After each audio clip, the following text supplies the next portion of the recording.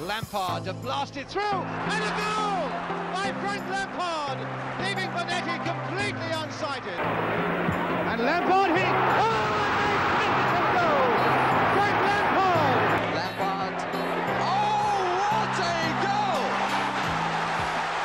See whether Lampard can do it. Yes!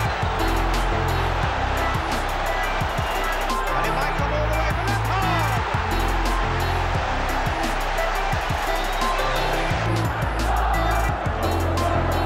Cross, and oh, it's gone in by Lampard! Frank Lampard has scored for West Ham!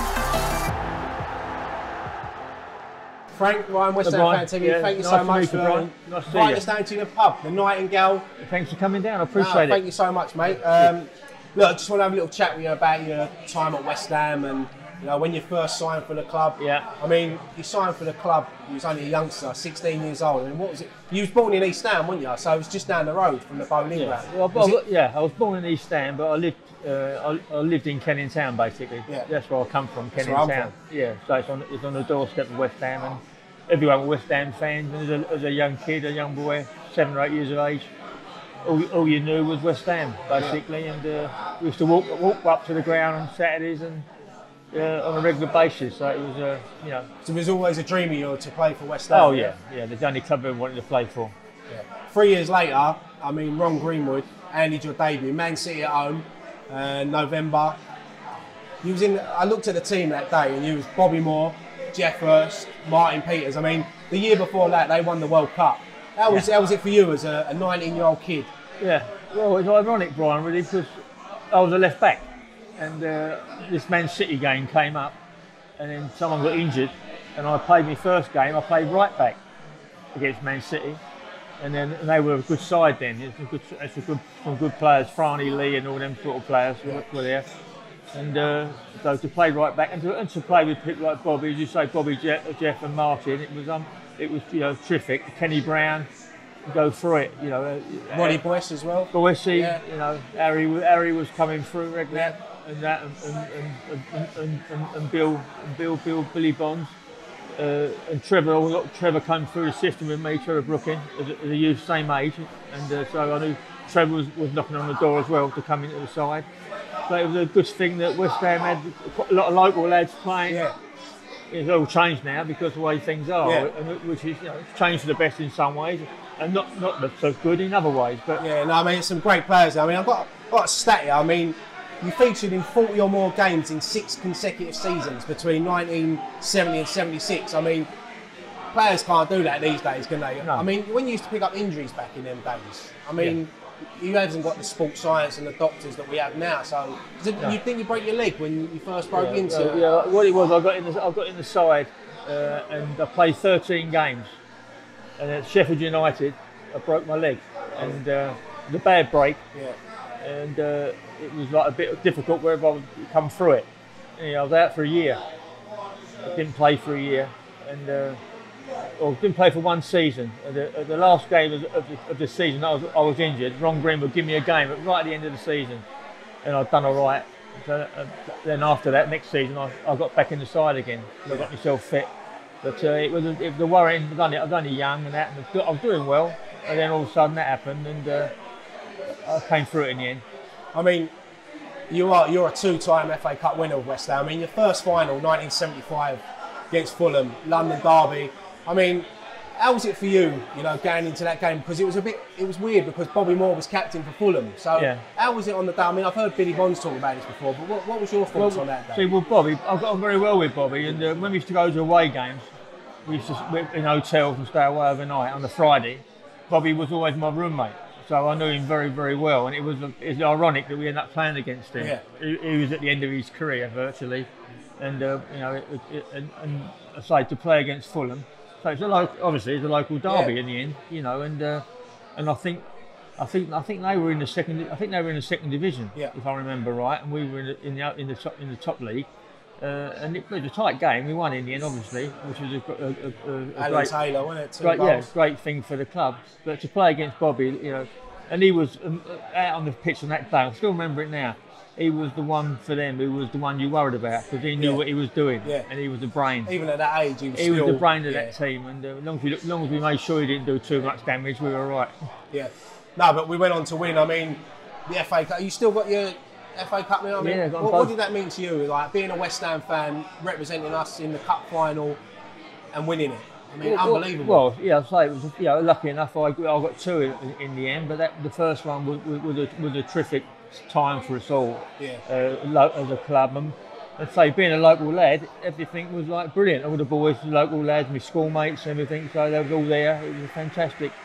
It was a good game as well. It was a tight game. It wasn't easy. It wasn't an easy game. It was a hard game. I mean, and then the year after, 1976, European Cup final.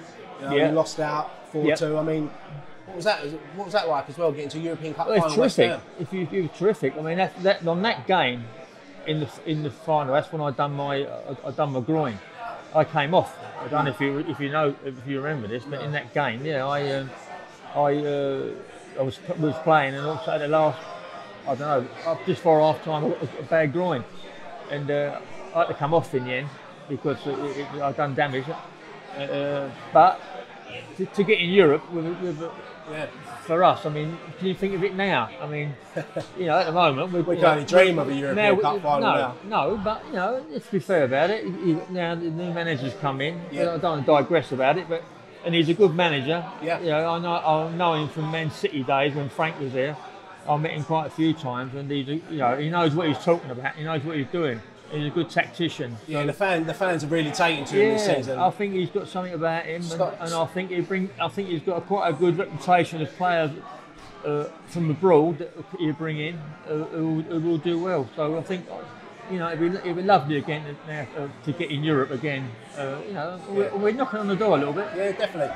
But I mean, you played in the 1975 FA Cup final. 5 years later, back at Wembley, another London derby. This time against Arsenal. We was, first division at the time. Yeah. It was another win. I think that game. I think if I was right, I think we were in the second. We was the last team to win it outside the top flight, weren't we? Yeah, so, the old second division. I mean, if you ask me, in my career, that was probably the game that I remember the most because they were a good side, Arsenal. They had some terrific players. Liam Brady was one of them. And you can go on there with lots of them, and we were the underdogs. A bit like Fulham when we played Fulham 5 years before. And we were well organised though. John Lowell got us well organised, and so we went one up. I think Trevor scored. And then we thought we defended for about 3/4 of the game, but we had a bit of experience. Donzo, Trevor playing in midfield, and me, and we got organised the lads, and we kept in the game. And the thing is, going back before that, the semi-final at Ellen Road, the replay, without your header, mate, we wouldn't have got there. I've just changed my mind about what game I like the best now. But honestly, I mean, what's the highlights of that semi-final? I mean, when you scored, you sort of run and you've done that famous celebration around the corner flag. I mean, it's ironic. We're talking now. I was there like 4 nights ago. Yeah. When Derby were playing. Did you still have a little look down? I know, I couldn't quite remember what end it was. So I remember rightly that Frank Lampard Jr. done the same celebration. He did afterwards, yeah. But it's ironic we're talking now, and that we were there. I was there, and I looked at that bloody hell. It was a great time. Because that would have gone to another replay, wouldn't it? Because back in them days, I don't remember how it would have happened, but probably could have been, yeah. Well, no, so and then you go. I mean, Billy Ball came over and Frank fell over. You remember that, didn't you? I won't sing the rest of it. But no, I mean, 1980 FA Cup final, beating Arsenal.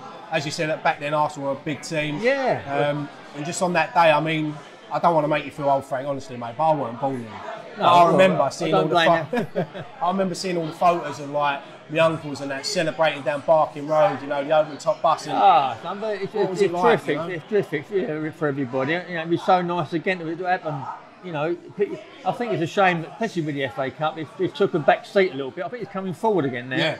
And I think it's the sort of thing we could get our head round. As a club, as a team. For me, we were so close in 2006, but I haven't seen us win the FA Cup. And for me as a fan, it's the one thing I want to win. Obviously, you want to win the league, but we're West Ham. We've got.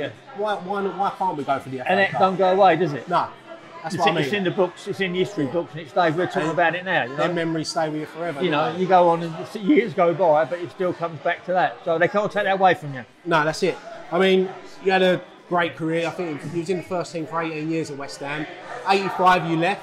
Yep. You moved to Southend, where Bobby Moore was the manager. How was that going from? Yeah, it was funny. Bobby was took over there, and I was coming to the end of my time. And he rang me and said, "Do you want to come and play and be a assistant?" I was assistant to Bobby, and I was playing at the same time. Well, you left the club on a free transfer. Did you want to leave, or was it just? Yeah, I think I had the time. Yeah. It suited me. I enjoyed coaching. I liked coaching, and so that was that. You know, it suited me down to the ground really. We was only there one season, and before Bobby left. But no, I enjoyed it. It was great. It's a Southend, still local. A lot of local people there. If they used to go and watch West Ham or Southend, some of them, you know, they still travel down from Southend now to the West Ham games. So it's terrific. Well, I know you said you love coaching. I mean, a few years later, you and Harry joined the club. Harry was manager, you was assistant.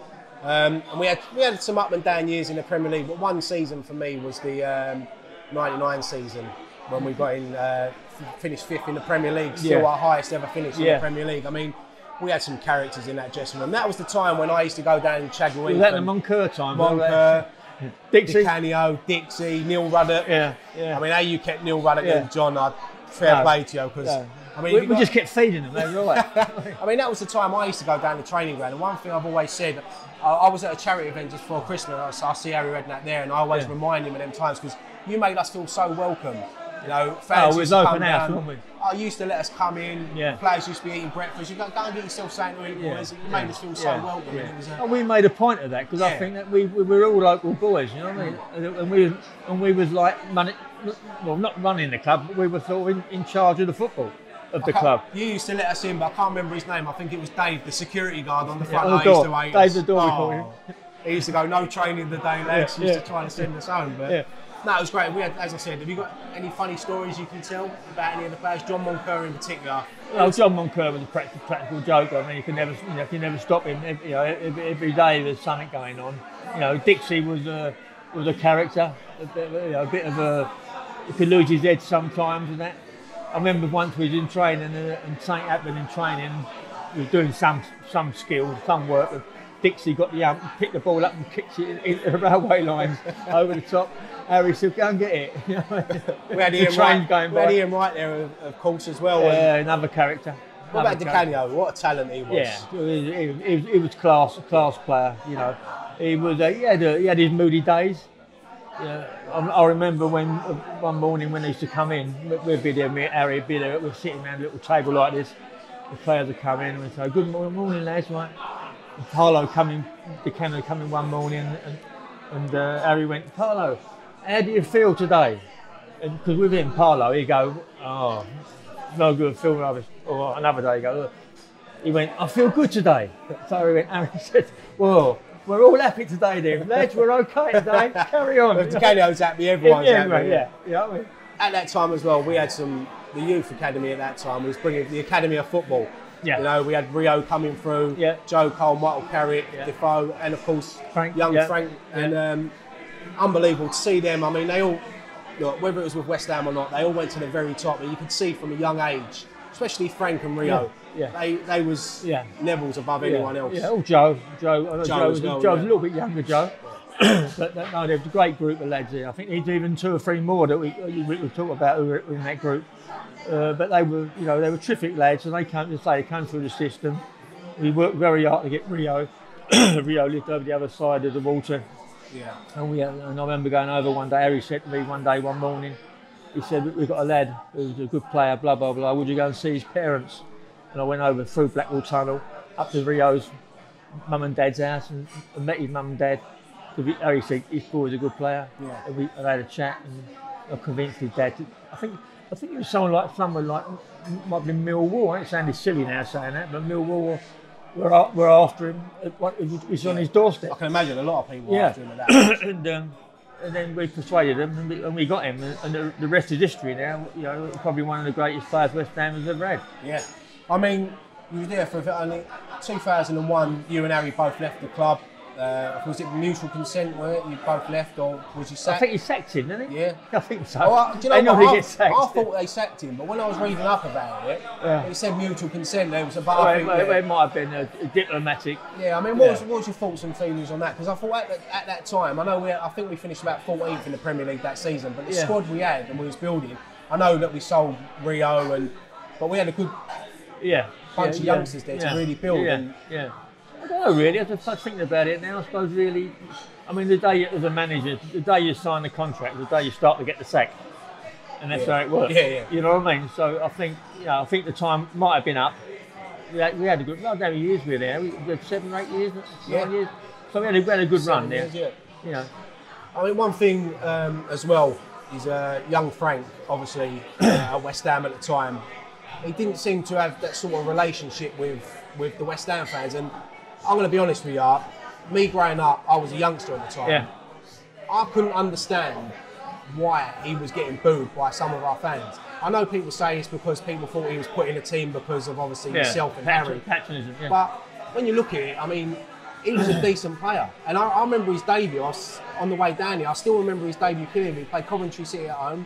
I remember him and Gordon Strachan both come on at the same time. Harry had his arm around him. And I still remember it. I mean, I'm sure it was that game. He got the ball 20 yards out, smashed it, hit the crossbar, and I thought, we've got a player in our hands here. But I just couldn't understand. I mean, what's your I think it was a shame, really, because I mean, he's a local lad, whichever you want to say. His father's there as assistant manager. That's, there's nothing he can do, nothing about that. And I think the fact that he was there and coming through, and I think that in the people's minds they thought, oh, he's in the side because of his dad, basically, and his uncle. But if you had actually worked with Frank and knew how he was, he made himself into a footballer. Well, I think like you would get a lot of young kids, if they had that little bit more about them, they could come through. But he had this little thing where he had to work at his game. And I've interviewed a few of Frank's ex-teammates, and they always said that he was one of the hardest workers in training. Would stay behind and hit 50 balls at the goal. And I mean, so obviously some people don't see that, and obviously Frank left the club. I think Frank signed a 5-year deal with us, didn't he? And then he left. He went to Chelsea. From a fan's point of view, I can understand obviously young Frank playing for Chelsea. He was obviously upset because he grew up as a West Ham fan. As a West Ham fan, it must have hurt him. It must have hurt you as well to see, he's getting booed by his own. But he went and played for Chelsea, and then he come back. The story about that is he was going. I think me and Harry left. And that's when it happened. That's when it happened, really. And going back to the supporters just quick. And I understand it in some ways because like they don't know the real story about everything, what goes on, and what he's like as a person. And I think in some ways, it ain't the end of the world. I mean, talk to him now he's grown up more and he's older. He laughed about it because it was something that hurt him at the time, but. When you think about it now, it is just part of sometimes of growing up and going through life. I can imagine. And it can make you tougher, it makes you harder. It makes you more ruthless about things and to want to do it. I watch him now when he's doing his manager job now on the touchline, and and he's got that look about him. I know that he can turn if you have to turn, or he can be nice if you have to be nice. And that's what life is about. People with different situations. It's one of them things. I mean, when he come back, played for Chelsea, scored at bowling, he's kissing the badge. You can understand that upset something, but then you can understand from his point of view as well. 6 of one, half a dozen the other, really. So, but as you said, it's football, and the lucky thing was he was going to go to Leeds, and Rio went to Leeds, and they would take him. They wanted to take him in Rio, and it was all. I'm sitting up in my garden in Gideon Park, and the phone went. I can't think who rang and said Ranieri, who was coming into wants to take him to Chelsea. And he went, Dad, what do I do? I like Leeds, Chelsea's local. I ain't got to move. We had to move, but only up to there, And that was really Chelsea at the time as well were building, weren't they? They're lucky, it was a terrific. And sometimes you've got to be in the right place at the right time. You know what I mean? Yeah. And we were there.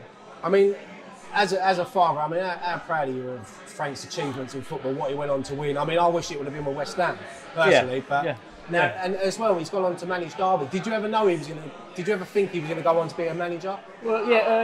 Is it always something that he's always wanted to do? Yeah, I did. I think he, you know, I mean, he had a terrific career at Chelsea, and then when he finished, he went into doing the television stuff, which he done well, and you know, he could have stayed there quite easily and just, you can't have a bad game in the studio. Yeah. You know, you can't have a bad game. So, and he could have stayed there. But when this came up, he said, I want to do it, you know. And probably financially, he could have done better staying where he was. And the contacts he's got through the game, the managers that he's played for, yourself, Harry. I mean, I think it's like a thing that's in you. It's like if you're a good supporter of a team, it's in your blood, isn't it? Yeah. And if this business is which is football, which when I was a kid, you're coming through as a lad playing for your school team or Sunday morning, wherever it is, that is your part of your life. My biggest thing in Kenning Town was going out in the street playing football, and that's what we did, you know. And that was like sort of got you sort of the major weekends work because that's the games and that. So I think football is in his blood, and then now he wants to go and do the other side, which is precarious, no doubt about it, precarious business. But I think he'd be all right because he's got a good attitude. He's been sort of fairly well educated. He can handle people, and I think it's an hard game. So fingers crossed. But Frank, just a couple of quick fire questions here. Probably know most of the answers. But the best player you ever played with? Bobby Moore. Yeah. I knew you was going to say that. I know he was going to say that. Yeah. What's your favourite goal? And don't include the semi-final, because I tell you what, I watched a video of yours earlier. Yeah, it was a good volley. 22 goals. I tell you what, you can see where young Frank gets it from. Yeah. Do you think if you'd have played in midfield, you would have scored probably 100 more goals for West Ham? Yeah, I think my game was attacking fullback because they didn't attack much for fullbacks. I'm not one of the first. Well, early on, they used to stay back, and then they started attacking. They attack more than ever now. But I'm trying to think. I remember scoring goals. I don't know which one it was, but my best goals were volleys. When I hit the ball, I was at the edge of the box, up near the corner. I see some of them, sort of top corners. The volleying was. I think he was a fullback, honestly. Yeah, But and your most memorable game or moment in a West Ham shirt? Well, I mean, Ellen Road was great, but I think really beating Arsenal because they're local derby, and it's a big occasion, and they were a much stronger side than us on paper. I mean, last season there was a vote on the West Ham website of the top 50 greatest hammers of all time. You made it into the top 10, number 9. Yeah. I'm happy with that. I'll read out. So Phil Parkes at number 10, yourself at number 9, Alvin Martin number 8, Vic Watson number 7, Martin Peters, Devonshire, Jeff Hurst, Trevor Brooking, Billy Bonds and Bobby Moore. Yeah. I mean, apart from Vic Watson, you played with every single one of them. I mean, what Billy Bonds? I mean, you'd probably get a team out of that, couldn't we? I tell you what, mate. I think I'd take you now, mate. Get a team out of that. But I mean, let's talk about Billy Bonds. What was he like? I mean, Bill came from Charlton, didn't he? He came from the other side of the river. Bill was a great trainer, great athlete. Kept himself to himself. Always wanted to go back over through Blackwall Tunnel. He kept himself to himself. But what a great pro. You won't get anyone better than that. And God knows how he didn't get any England caps. Yeah. I mean, you got 2 caps yourself. Yeah, I was surprised you only got 2. Yeah. It's unbelievable. Yeah. But Bill, I mean, that is how he didn't get. How he didn't get. Didn't he get called up to a squad and didn't play? I think he got called up, didn't he? And he never played, and it was just such a shame because he could have. If he was picking a team of players who haven't got England caps.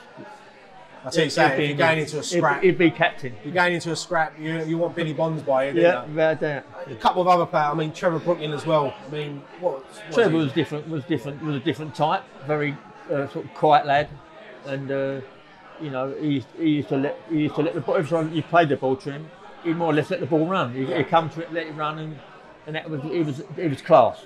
He was like a bit like a sort of a foreign player, basically. He could Spanish or Italian and then play. He was different, Trevor. He was very, he was ahead of his time. He was quite a big built lad, Trevor, but he had this sort of movement and this grace that you can't coach it. It was just there. bit like Devonshire as well. Dev's the same. I did play in front of me for a long while, Dev. Yeah. You know, I used to work back up and down Dev. He was a terrific player, great player. Great player. But just before we go, Frank, I don't want to take up too much of your time. Let's just talk a little bit about the current West Ham team. We spoke about Pellegrini earlier. Yeah. We're in the London Stadium now. Have you been to the London Stadium since we moved out? What do you make of it? I don't mind it. It's the right move? Yeah, I think it's okay. I think people got to get used to it. I think it's you know, it's all about winning games, isn't it? I mean, now we're going well at the moment. You know, they're going well. I think if you're winning games, it makes people's minds so much easier. Yeah. You know, and if you lose, you know, it's hard to get to. It's a bit of a drag. You've got to walk up there. You've got to do this. You've got to do that. But it's about winning games, and I think now we're going the right way. I think, you know, I'm looking at the team. Nine our Pellegrini years as a manager. I think we've got a great chance to, you know, really, you know, stay in there. Try and stay in the top 10. You never know at the death. You might be able to sneak in the top 4 or 5. You know, you never know. Yeah, I think a lot of fans, at the beginning of the season, we lost our first 4 games. I think the fans were a bit thinking, oh, here we go again. But he seems to have got the team together, the squad. We've got the situation at the moment with Marko Arnautovic. I mean, what's your take on that? It's a shame. He seems like a bit of a loose cannon to me, the lad. And I think he might be one of those that will move about a bit. Yeah. You know, I think, well, if he wants to go, you know, I mean, the best thing that happened for him was, I think it was David Moyes who put him through the middle. Moved him up front, yeah. On the side, I think he had to sort of work back to, and he's not the type of guy you would want to work back to much, I don't think. And now he's been playing through the centre. I mean, you know, anywhere in the 18-yard box, if he gets the ball on a turn, and he's a danger. So I think he's a goal scorer. I think he's a good player, very good player. But if they're not right in their mind to be somewhere, and some players are like that, they want to move about all the time. I'd say let him go, get the money for him, but as long as the money's invested, bring someone in that wants another to play. Striker. Yeah. And I think Pellegrini would, with his experience, I think he might know the right place to go to. Yeah. The right shop to go to get someone. No, definitely. I think a lot of our fans trust him. Trust him, and hopefully, you know, this season we're still in the FA Cup, so you never know. No, I think, you know, just keep going. You know, I just as I say, I just think that of the last few games I've watched on the television, and I think we look like we're organised, strong. We've got people who can do things up front, in front of goal. I think he's looking good. Yeah. Frank, one more question before I go. Yeah. Harry Redknapp, I'm a Celebrity. Did you watch it? Yeah. Did you vote for him? Did you vote for him for the shot? Of course I did. No, he was unbelievable. No, I mean, the jungle. I think that sort of puts Harry in perspective, really. I mean, he's doing road shows now. He's got a lot of shows coming up all over the country. He's going, and you know, but that's what he's like, his character. Yeah, he's got so many good stories. I mean, we was at an event just before Christmas with him, and he just had everyone laughing. You know, he's that sort of character. Yeah, I think he's a breath of fresh air to the game. You know what I mean? He's not, you know, he's not sort of. As a manager, he was like great man management with people, and that's what he was. You know, was he one of the sort of managers put your arm around you, made you feel loved? Yeah, you know, and and the thing was, you know, Harry was. He could be a practical joker, but one thing, Harry knows the game. Yeah, he understands the game. Do you think he'd ever go back into managing, or is that it for him now? I don't know. I like to think he would. Yeah, in some capacity. I like to think he would, you know. He speaks to Frank on the phone about things, about this, where Frank is now, before Frank went there, because Harry was at Derby. Yeah. He had a little time there, about 9 months or something. Was he like director of football or something? Or? Yeah, he was involved there, and so he speaks to Frank on occasions, and I speak. So, you know, someone like Harry's got a good experience, so you've got to take a lot from him. But Frank, look, thank you so much for your time, mate. I mean, 670 appearances for West Ham, 22 goals, 2 FA Cup winners' medals. And missed a season with broken leg. But mate, you are a true West Ham legend. Thank you so much, mate. Lovely. Good luck, mate. Thank you, Brian. Cheers, mate. Lovely. Cheers, matey.